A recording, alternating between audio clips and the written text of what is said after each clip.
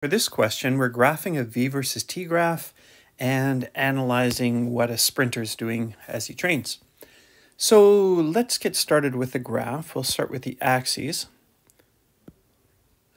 And we can say it's a V versus T, and we'll do it in meters per second and seconds. Okay, and to split it up, we're going from up to 4. So let's do something like this. 2, 4, 6. So it's just a sketch, so we're not getting too particular, but we should have the correct general shape.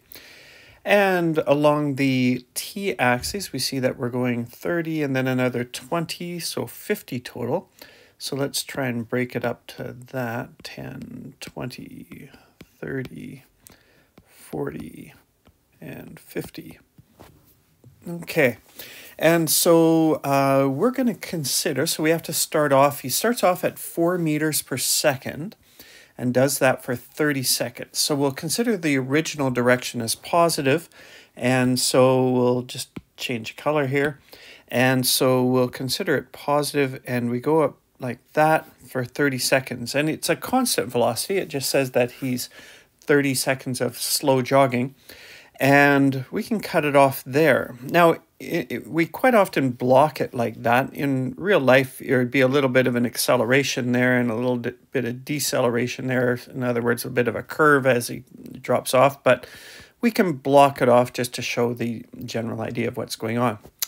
Now, he turns around. So I guess now he's going in the negative direction.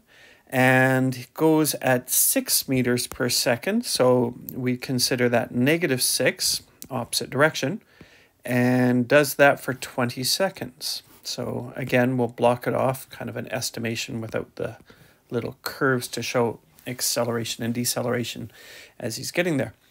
So at this point, we're asked, does the person end up back at the starting line? And so one thing we can remember at this point is that the displacement is the area under the V versus T graph. And so let's come up with our area. So what happens as he's running in a jog there?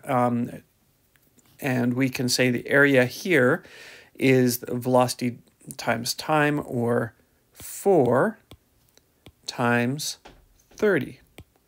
And we can say, well, 4 times 30 is 120 meters. And we can double check ourselves.